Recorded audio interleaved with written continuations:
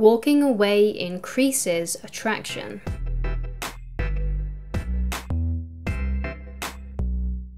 Hi guys, my name is Christine and I'm a dating, relationship and personal development coach. And today I'm talking about why walking away creates attraction. So if you can, imagine for a moment, someone you love stops contacting you.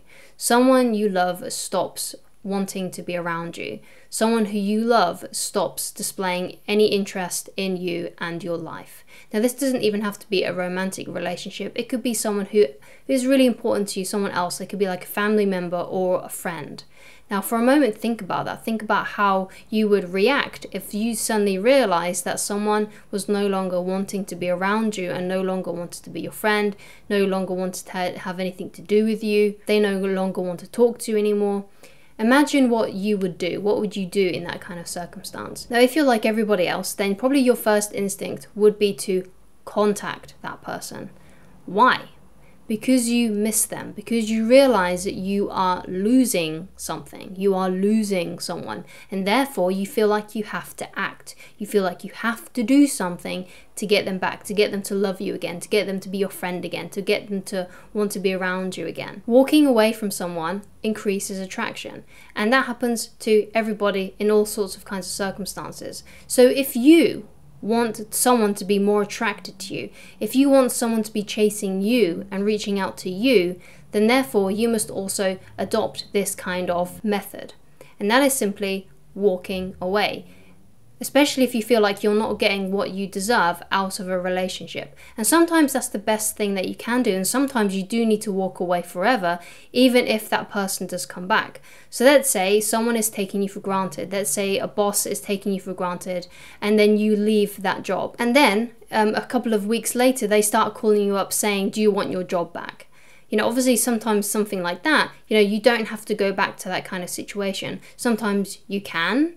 And perhaps they may even give you a bigger pay rise. You see this a lot with, when people do try to get a bigger pay rise, they go to their bosses and basically say, look, I've got another job lined up. If I'm not going to get a pay rise, then you're going to leave. I'm going to leave this company. And, sometimes, if not a lot of the time, that person does get that raise, especially if this person is someone who is really, really valuable to the company.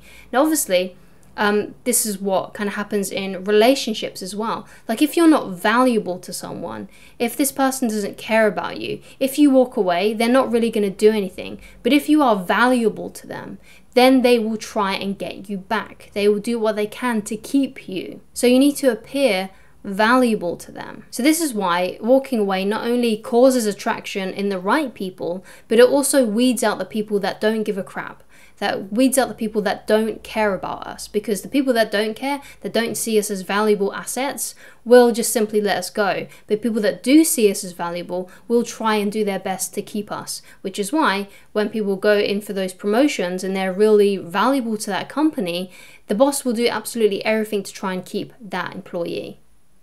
And if that means giving them a pay rise, it means giving them a pay rise. When someone is valuable to us, we try and they walk away, we will do anything to try and get them back into our lives. And the same is for us. If we are valuable and we suddenly walk away from someone, that person is going to want to try and do what they can to keep us. Now let's for a second think about our attractions. Let's think about some crushes that we've had in our lives, some time to reflect. So let's think about, let's say, a big crush that you had at school that was unreciprocated, or another time in your life where love was unreciprocated. Now, this person that we probably had a crush on, and I know it was definitely with the same for me, was that this person who we were attracted to seemed quite aloof, seemed quite distant, didn't really show much on their face about how they felt about us. And sometimes it was that very aloofness, that very distance that they created, that was the thing that made us attracted to them in the first place. It makes us wonder about them. We think, wow, why is this person so distant? Why is this person not really displaying what they are feeling on their face? I want to know if this person likes me. I don't understand what this person is doing. They're so distant, they're so aloof, they're so mysterious.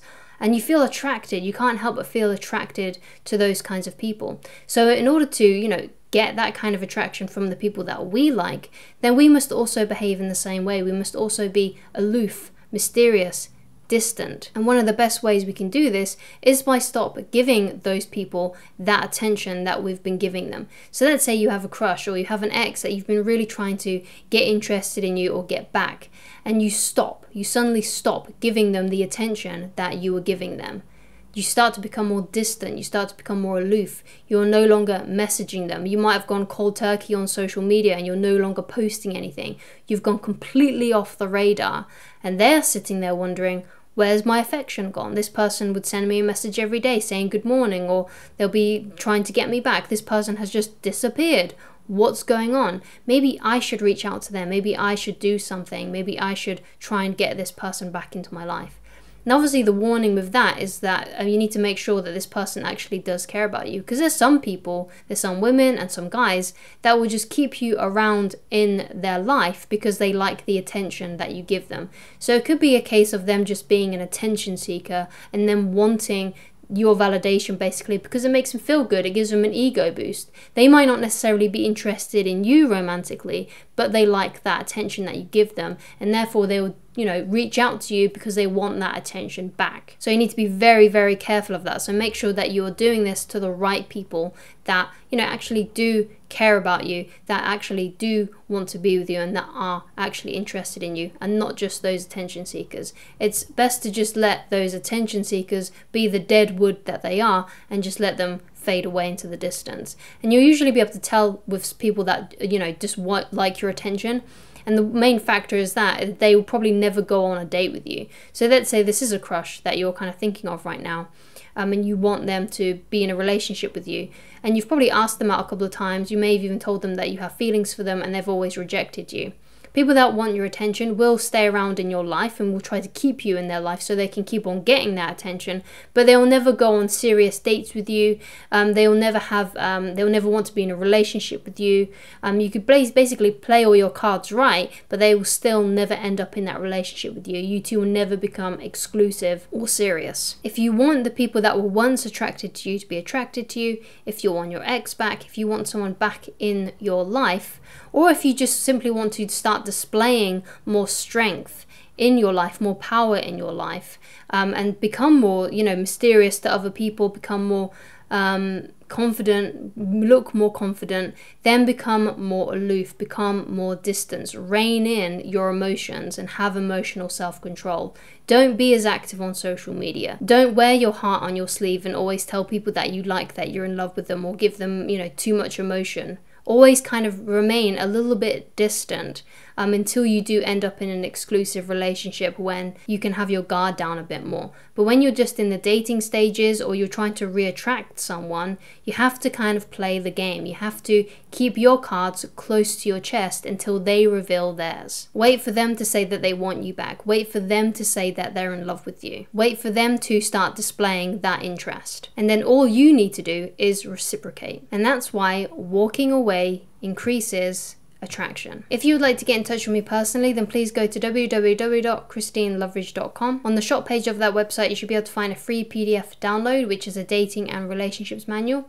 If you do get that manual and you do like it and you do read it, then please let me know if there's anything in there that you would like me to add, or anything that you feel like I missed, or if you have any critiques, so I can make it the best product possible for those people that want it. Thank you so much for watching, and I shall talk to you again very soon. Goodbye, guys.